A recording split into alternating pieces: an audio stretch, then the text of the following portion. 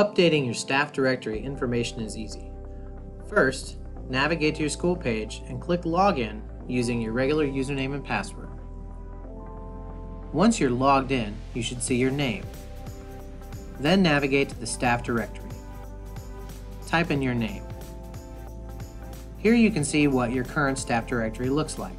If you click More, you'll see any information you put in. Your website is shown in two separate places. Currently, this links to a school messenger page.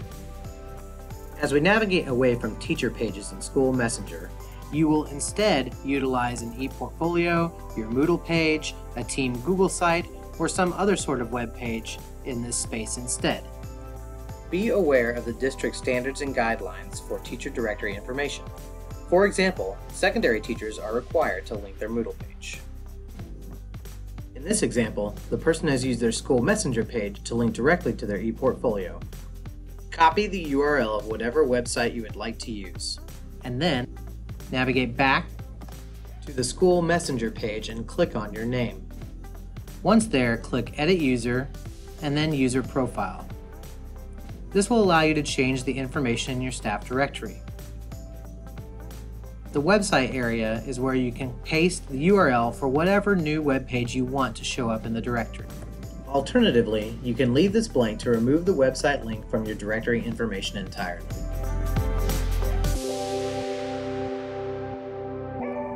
Once you navigate back to your directory page, you'll notice the website now goes straight to your target web page.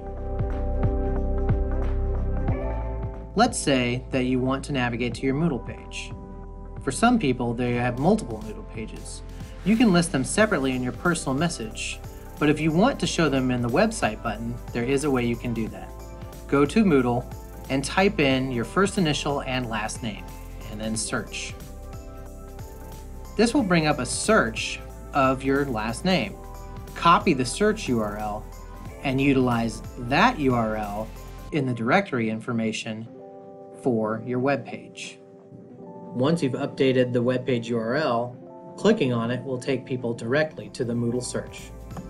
Contact your campus CTL if you need additional help updating your directory information. Thank you.